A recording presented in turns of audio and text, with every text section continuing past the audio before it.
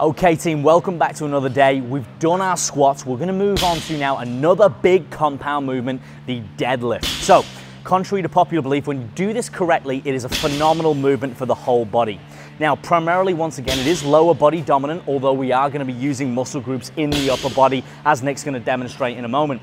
Now, we've got a conventional deadlift, which Nick is going to demonstrate first, and then we also have a sumo, which is a wider stance deadlift. The conventional deadlift being more posterior chain, working the hamstrings, the rear of the body, the glutes, etc. And the sumo deadlift being a little bit more anterior focused on the quads. Now choose a variation which you can stick with, and make sure week to week, guys, you're trying to bump up that weight. Keep the form, keep the quality, and try to go up in 2.5 to 5 kilogram increments on these smaller, or should I say on these bigger compound movements versus the bench press, which might be a little bit less in the increments, just to keep that progressive overload and try and build on that strength and muscle mass. So Nick, take it away, show us a conventional deadlift. As we can see here, we've got an underhand overhand grip. We can do double overhand, whatever you're comfortable with. This will give you a little bit more grip strength. And again, we're driving through the floor. We're trying to push the floor away. We are using primarily our hamstrings. We're keeping the chest high, the chin is slightly tucked. And at the top of the movement, we're driving the hips into the bar, squeezing our glutes tight. As you can see, deadlift. Guys, Nick's taking this from a dead position. He's not bouncing it, he's not swinging it. He's using excellent form. So as we can see, guys, Nick's keeping a neutral spine. He's not rounding the back. He's trying to break the bar. He's keeping his scapula retracted. He's snapping his legs at the top of the movement, driving his hips into the bar, but he's not using his joints, he's using his muscle groups. That top of the movement there is a glute and hamstring focused. He's taking the slack out of the bar at the bottom by driving his feet into the ground, controlling it on the eccentric, lengthening the muscle, and then powerfully on the concentric, squeezing the glutes at the top. Nice and controlled, guys. Keep the quality on these movements. They're high risk, but they're high reward when you do them correctly. Beautiful form, Nick. The conventional deadlift, guys, is a simple movement and a very good one to build strength when done correctly.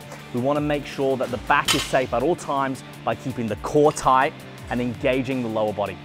Okay, so Nick's going to demonstrate now a sumo deadlift. So as suggested, we have a sumo stance, so a wider stance, driving through the heels, the toes are a little bit out. Now this time we've taken a little bit of pressure off the rear of the body. So now we're going to be driving more quads. This movement is a little bit easier on the lower back. Perhaps if you're very tall, you're not experienced, you can't quite do a conventional safely, a sumo might be for you. One thing to note as well, as we can see here, when Nick's coming to the top of the movement, he's getting his hips, engaging his glutes, quads, or lower body into the bar. He's not leaning back. He's keeping the movement short, concise, and quality. Guys, if you do this correctly, you shouldn't feel any lower back at all. It is primarily lower body dominant, but as we can see, his core is working, his arms are working, his shoulders, his back. It is a full body movement, even though primarily lower body dominant.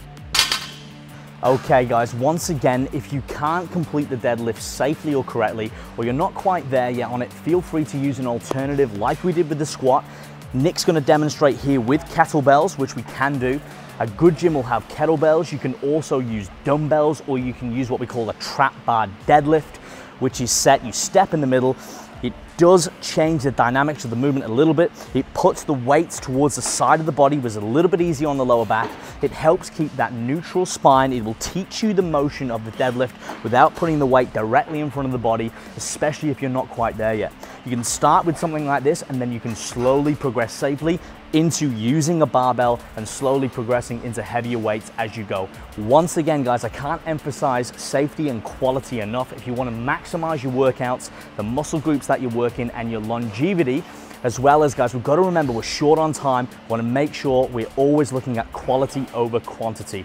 And with quality, quantity will come tenfold.